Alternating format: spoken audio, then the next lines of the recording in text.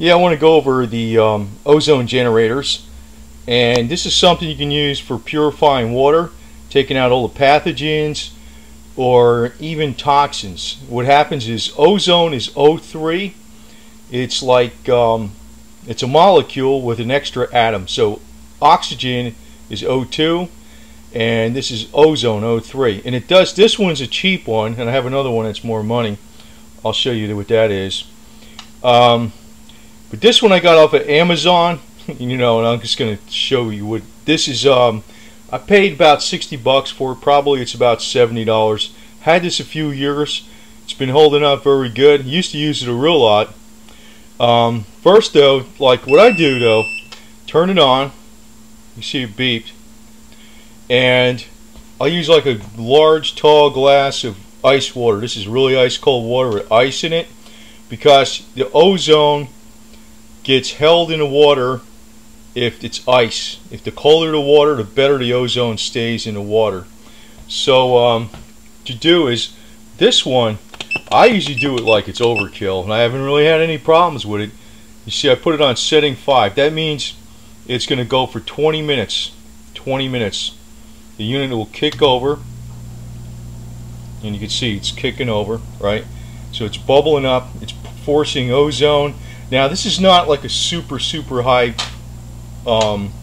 concentrated ozone, because ozone generators, like the really good ones, will use an oxygen tank, and it'll feed pure oxygen into the ozone generator, and it'll make a much more powerful ozone. This is just making it from the ambient air, but it's still, like, you know, normally you would treat the water just for a few minutes, but I treat it for 20 minutes. And when it does this, ozone will combine with toxins and neutralize it. I mean, not just pathogens, not just bacteria, neutralize and kill bacteria, fungi, and viruses, but it'll actually neutralize toxins.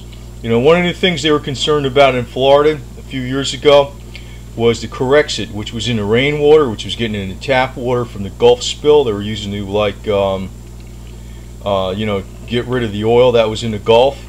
Or sometimes if you're concerned with water contamination that's in the you know, the aquifer that's underground where all the well water comes from. Well, if you do this with the water, it'll take out the toxins. It'll actually neutralize them, because O3, when it combines with, it's a very unstable molecule. It doesn't last that long, but it'll combine with pretty much any toxin and neutralize it. That's the advantage of using ozone over, say, calcium hypochlorite or something like that to purify water. Because in one case, you know, with the chemical treatment, like calcium dioxide or something, I mean chlorine dioxide or calcium hypochlorite, like something like this, if you're using a water treatment like this is taking care of the pathogens, but the ozone treatment is taking care of the toxins. That's a major consideration. So, you know, I always thought it was much better. Now, in a case like, say for instance, you're going to detox the body, if you're using this ozone, it works pretty damn good, because a lot of times, you know, when you're getting rid of, you know, internally, say for instance, you're knocking out a lot of pathogens in your body or something by various treatments you're doing, when you use ozone, it'll neutralize the dead debris from those bad pathogens. They get knocked out. I don't know if I'm explaining that right, but basically when you're knocking out pathogens or purging the body of toxins, you want to use ozone, because it'll neutralize any of the bad chemicals or anything from you know, knocking out the bad pathogens and stuff like that. Because when you knock out bad pathogens, they die, and it's just like, you know, a little critter died. That's when it becomes the most toxic, and this ozone will totally neutralize those toxins. That's the advantage of it. And like I was stating, if you're using a chemical to treat the water, right, what happens is you're not actually knocking out the toxins. What you're doing is you're knocking out just the pathogens. And that's a big consideration. So you want to knock out everything at once.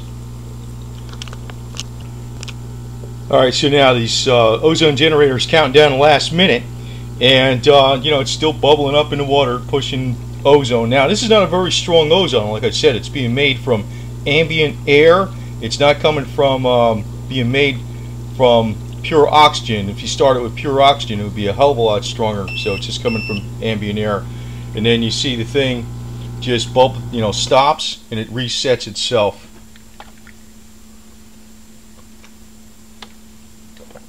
Now, you know, I just drank some of it. Now, that's actually treated a hell of a lot more than most of them. You know, they recommend. They say do it for a few minutes. I've always done it for 20 minutes.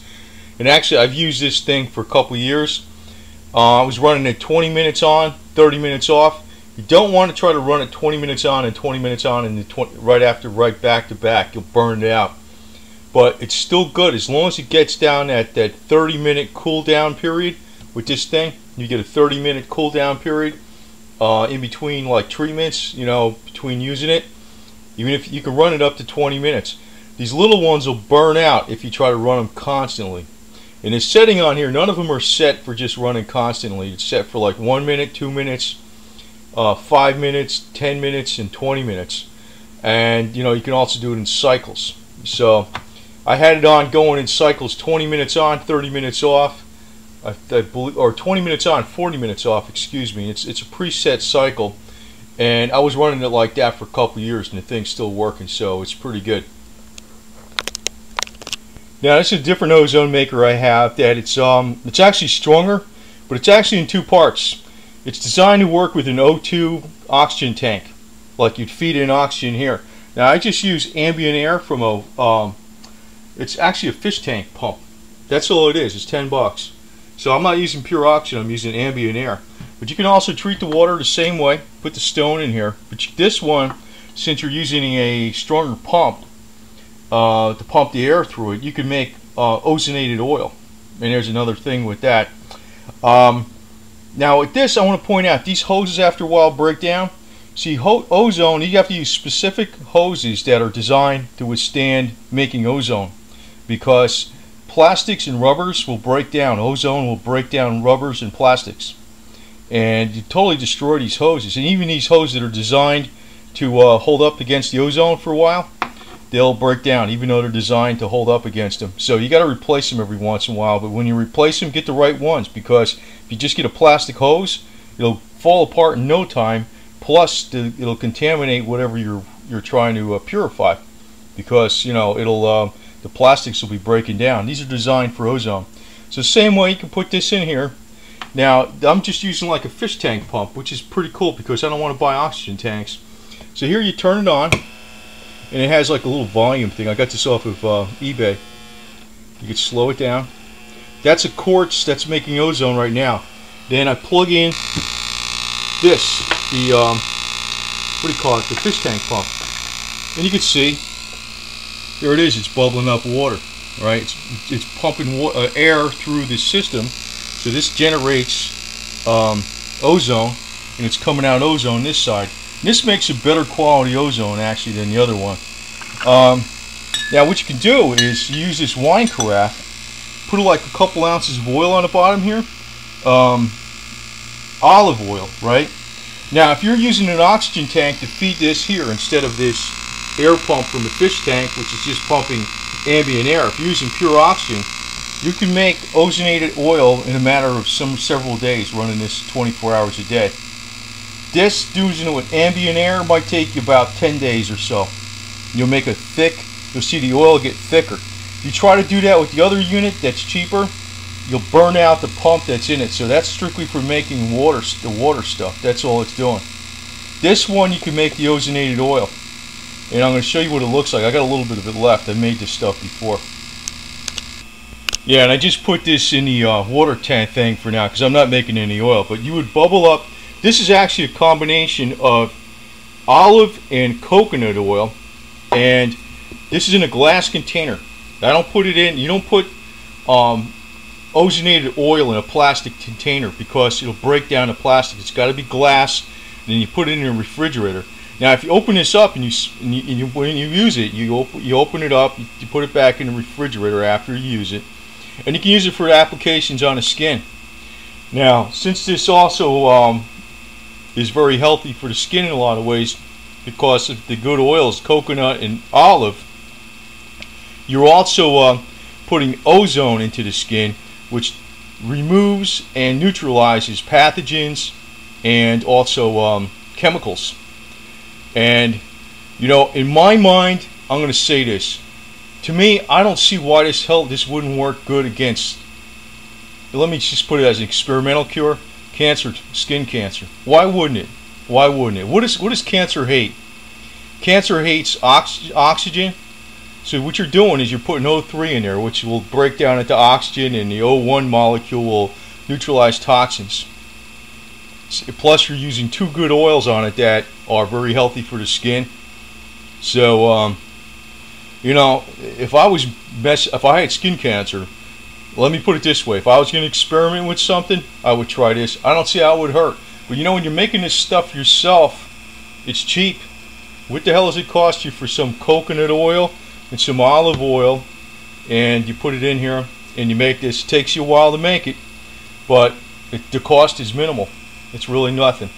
So I think it's a great idea, but you have to use a wine carafe, because if you put a couple ounces in here, this stuff will all bubble up. And the reason I use a wine carafe is because you see how the sides are curved like this? It'll come bubbling up on the side, and it'll try to make it up the side, and it'll go right back down. If you use a straight carafe, it goes up and over the top. You don't want that to happen. That's why I use a wine carafe to make this. I just want to point that out again. Hope I didn't forget anything. If you got any questions, just comment below.